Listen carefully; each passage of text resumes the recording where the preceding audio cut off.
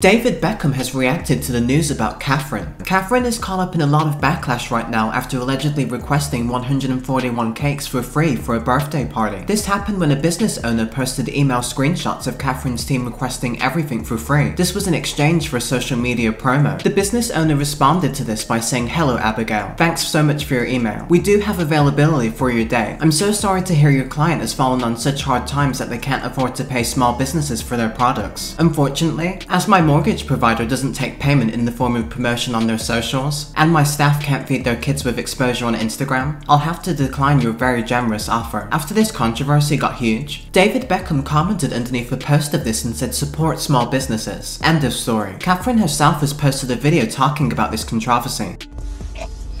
Cakegate? What? So, I had no idea those emails were being sent. I'm not working with the lovely OK magazine on anything that I'm aware of.